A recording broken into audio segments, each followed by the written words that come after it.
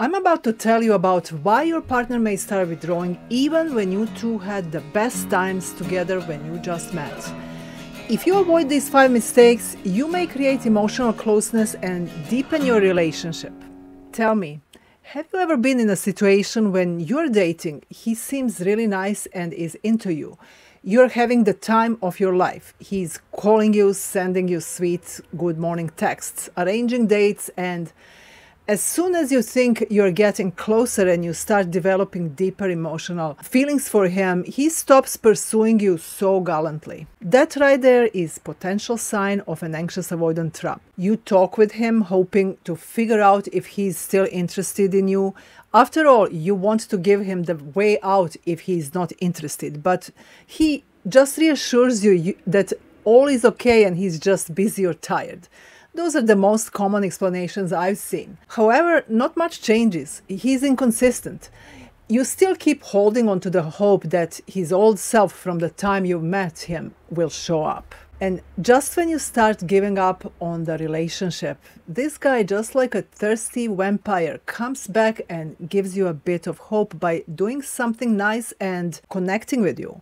You wind up having great times, but then again, a part of you is anxious and wondering, will he stay consistent? Somehow, he always gives you just a little bit to keep you tied. Friend, this is a starvation diet. You deserve much more. No, you don't need a new hobby or focus on yourself. You are already busy. Don't let him or the society gaslight you to think that what you want is too much. You deserve consistent attention and appreciation. After all, you're ready to provide the same. But there is a but. I see so many women making these 5 mistakes that bring them to this situation. This situation is called anxious-avoidant trap.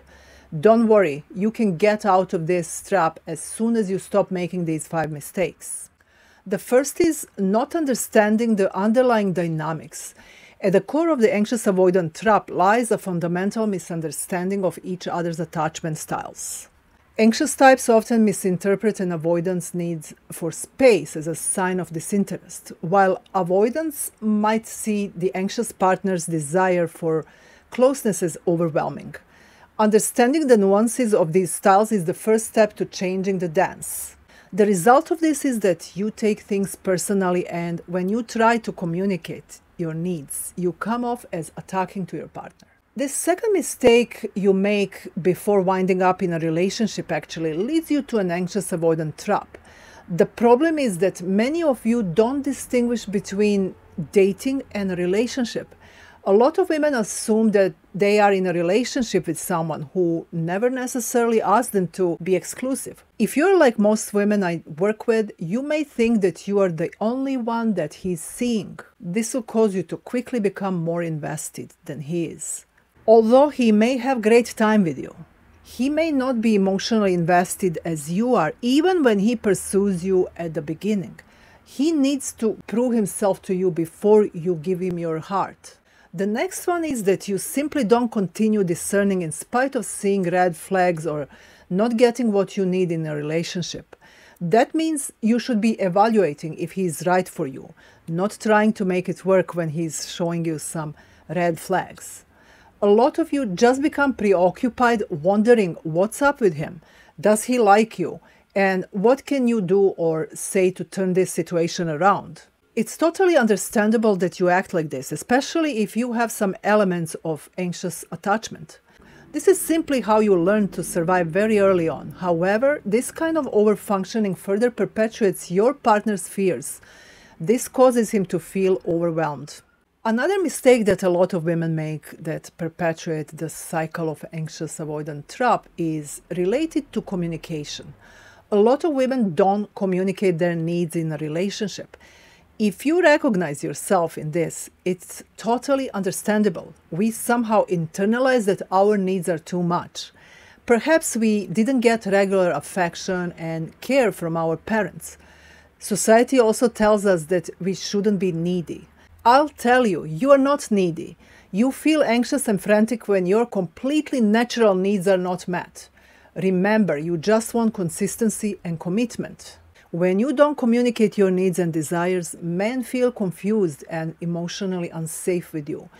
When you're open about what you expect, you allow him to make his choice to be the man you need him to be.